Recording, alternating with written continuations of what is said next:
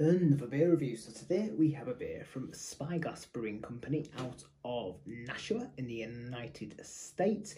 It's a Canada Automata, a double IPA, 8.2% ABV, a New England style double IPA, kettle and dry hopped with Citra, Amarillo and Columbus hops. So yeah, had a few from Spyglass in the past and they've been excellent, so I'm sure this will be as well. Purchased from Brew Export, as you'd expect.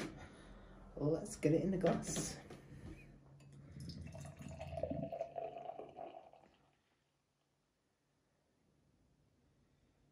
Bit of a rigorous pour there.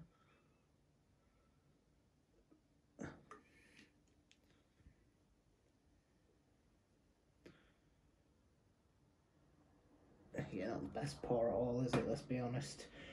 But lovely looking beer when you get through all the head.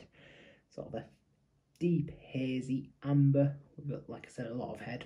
Let's go for the smell. Oh, that smells good. That smells really hoppy and fresh.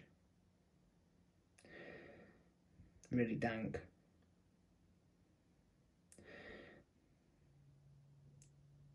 Grapefruit.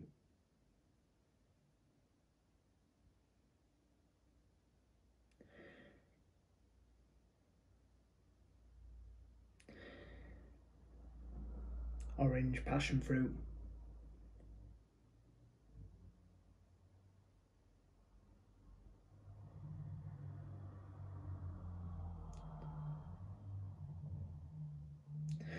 All the loud cars are coming past now.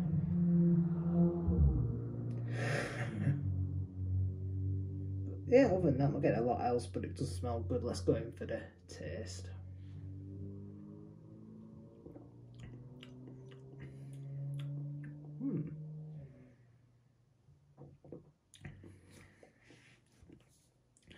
It's a really interesting sort of savoury flavour up front.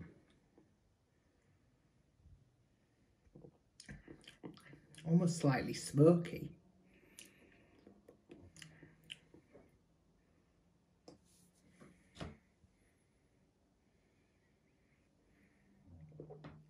I was just checking the can on there. It was canned about 2 months ago.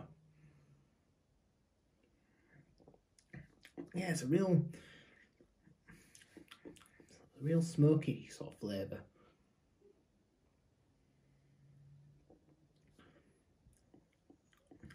A bit of sort of melon. Dankness.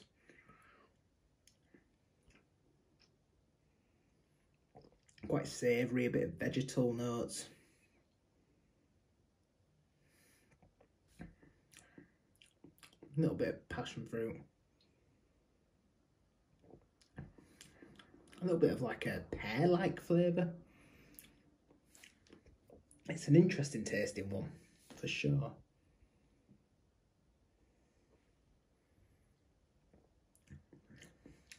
It's almost like a slight sort of, I want to say sort of like a umami sort of flavour, sort of a slightly sort of, but it's really like an interesting savoury note to this, and I can't quite get my head around it. It's an interesting one.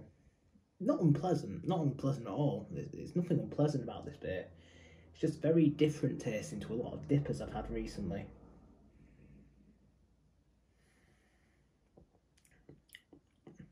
It's got the slight candied berry flavour in there as well.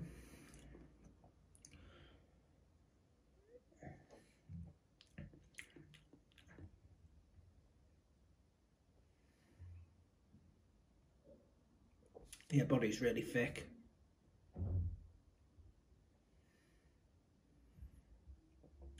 Nice creamy mouthfeel. Oh, looks like I've got bloody Fast and Furious still outside. Bloody shit cars and... Well, actually, no, it's decent cars, wasn't it? Fast and Furious with bloody shit music.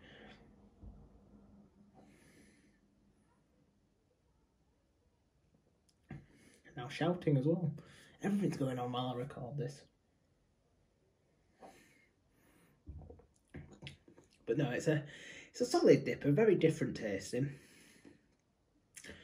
But enjoyable, and to rate it, I'd probably give it.